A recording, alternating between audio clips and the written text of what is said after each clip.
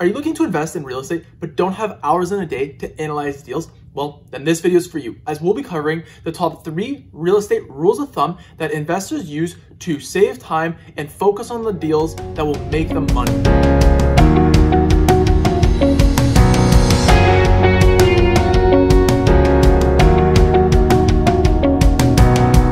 Hey guys, welcome back. If you're new here, my name is Matthew, and this is my channel where I share everything about real estate, finance, or just personal development in general. So if you're interested in that type of content of increasing your financial literacy or just being overall a more effective and efficient human being, make sure to hit the subscribe button, as well as drop the like if you enjoy this video, as it really helps me out with the YouTube algorithm. So in today's video, we'll be covering the top 3 rules of thumb that help real estate investors analyze more deals quickly. Now notice I said analyze and not purchase, and that's extremely important, as these rules of thumb are just a quick and dirty way to analyze a lot of properties, allowing you to focus your time and energy on the properties that are going to make the best sense. So make sure always to do your full due diligence and full analysis on a property before you end up purchasing. So with that said, let's hop on in to the first rule of thumb, the 2% rule, or as some other people call it, the 1% rule. This is one of the most common rules of thumb. And essentially what this is it looking at the monthly rent divided by the property price or property value in a percentage form. So if you got a little confused there, that's all right. Let's break this down using a simple example. So let's say you're looking at a property that rents out for $1,500 a month and you're looking to purchase it for $180,000.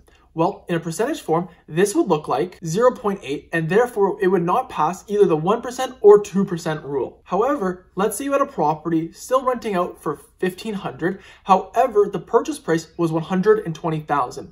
In this case, it would be 1.25%. Now, this wouldn't pass the 2% rule, but it would pass the 1% rule. So now that you have a better understanding of how to get this number that you're looking for, what do the numbers actually mean? Well, the 1 or 2% rule gives a quick and dirty way to see if a property would cash flow. Usually, the higher the percentage, the more likely it is that that property is going to be positively cash flowing.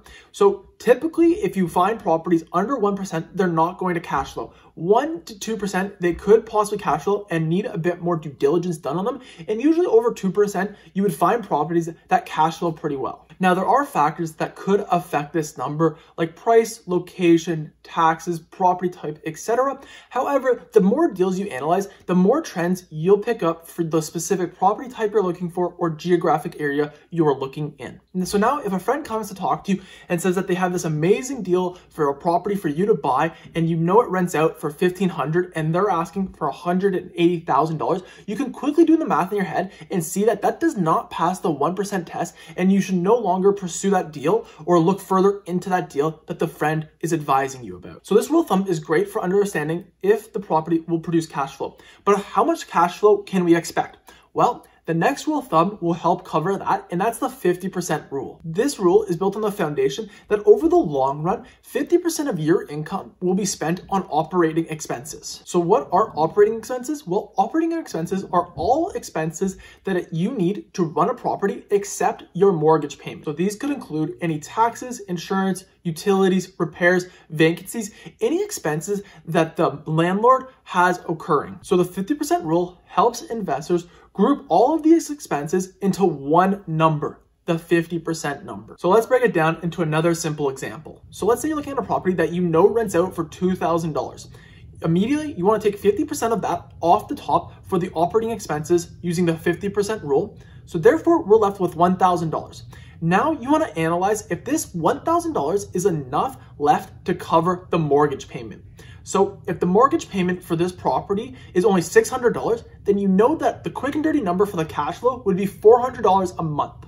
However, if the mortgage payment was $1,200, you know that this property probably isn't the best for you, as you'd be down $200 each month you're renting out this property. Now, of course, this number can change like the last rule of thumb, depending on your geographic location, your taxes, and property type. However, over the long run, you can assume that 50% of all your income will be going towards operating expenses. This is a great rule of thumb, as it keeps investors in check and keeps them aware that there are a lot of expenses that come with owning real estate. So yeah, you might only need a roof every 20 years, but if that roof costs you $10,000, that roof over the 10-year span is going to cost you $43 each month. So it's great that this 50% rule takes into account these long-term expenses. So those last two rules were designed for people looking to hold rental properties.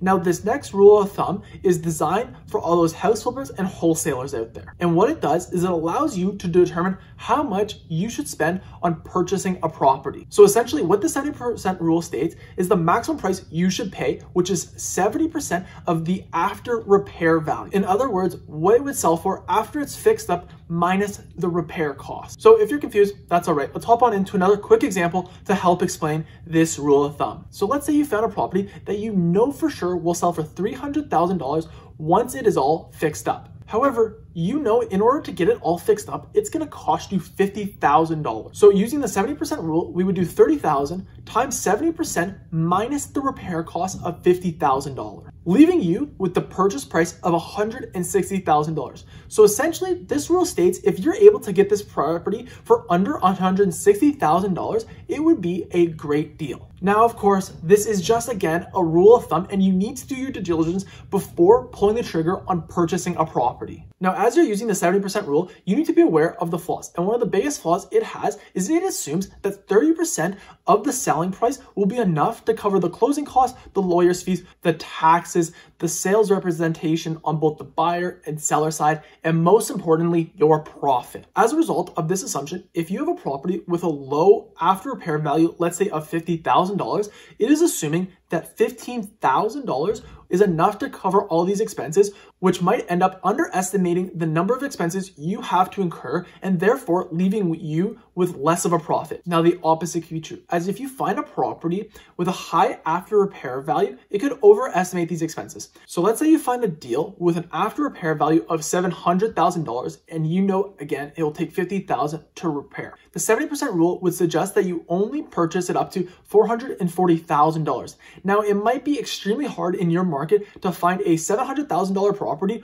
only going for $440,000. So in summary, if someone strictly sticks to the 70% rule, they can walk into a bunch of poor deals or never find a deal that is ever good enough for them. That's why it's extremely important to remember that these are just rules of thumb and always to follow up with your due diligence before going ahead with any deal. And as you analyze more deals in your location with the property type you're looking for, you'll start to notice trends and develop a baseline yourself. So I know we covered a lot, so let's quickly recap. The first two rules were all about rental properties, with the first rule of thumb being the 1 or 2% rule, and this sees how likely it is for a property to produce cash flow. The second rule of thumb was the 50% rule, and this is estimating how much cash flow you can expect from a property. The final rule of thumb we discussed was for our wholesalers and our house flippers out there, and that's the 70% rule, which determines the max price point you should purchase a house for. All right, so now you know the tools that the experienced real estate investors use to analyze more deals, allowing them to be more directionally focused with their energy. If this video is going to help save you time or you enjoyed it, make sure to drop a like, as it really helps me out with the YouTube algorithm. And if you're interested in any of this content around real estate, finance, or personal development, make sure to hit the subscribe button, as you're not going to want to miss out on any of the future videos I post. Other than that, I hope you have a great and successful week, and I'll talk to you soon.